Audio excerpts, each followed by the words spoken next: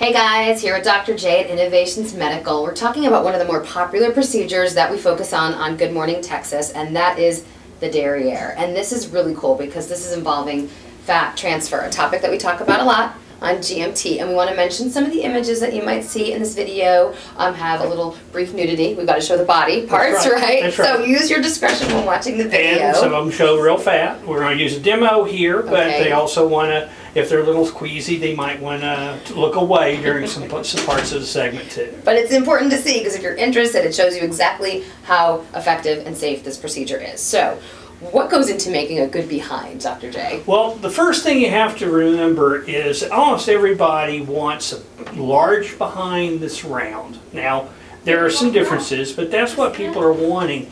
And some folks have different shapes that make it very difficult to get that ideal buttock. So one of the things we always like to talk about with folks are the shape of the buttock they have to begin with. So how do you get someone from their current shape into their improved buttocks look? Well, first we look at, there's about 3 different sizes or shapes that we work with. There's a very common shape that's very flat on the bottom. On those, you want to make them rounder. And so a lot of times you have to emphasize the patient that if you want to go real big, you're going to get flat again. So if you kind of have to choose between being round or being flat. That's one shape. Another shape is just small. Now those you just tend to make larger, and that's actually one of the easier ones to deal with. Their issue is how much will the skin expand.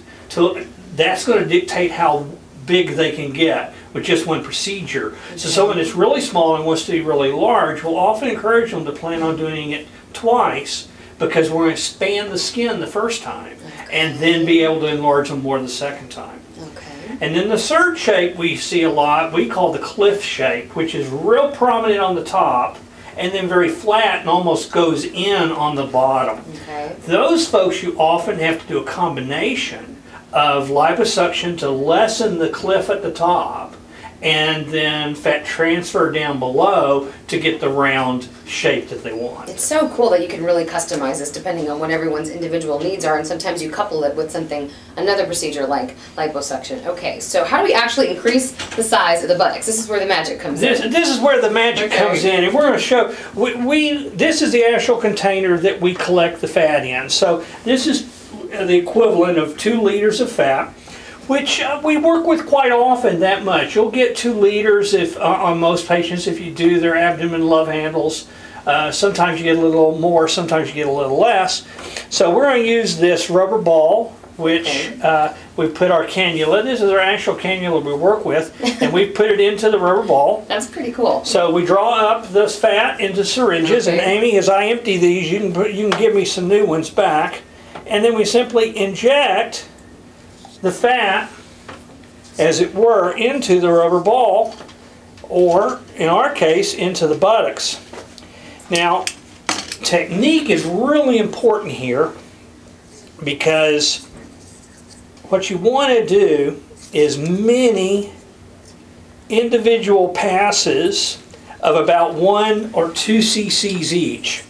Because what we've learned from very research... slow nurse, by the way. I'm getting fired. What we've learned from research is that when we keep the... There you go. That one.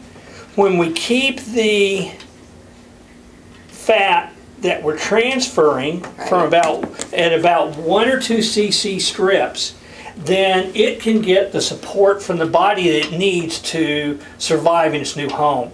So folks are out there looking, and they look at research prior to about 2008.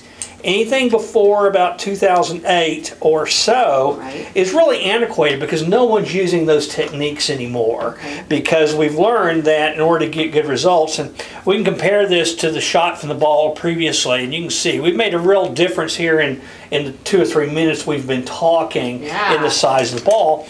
It's the same thing that we do as we're injecting using those multiple injections on the buttocks. Did it come off? I'm fired as a nurse. This is it. There's my career down the tubes. I think we got it though. Okay, and I got you another one.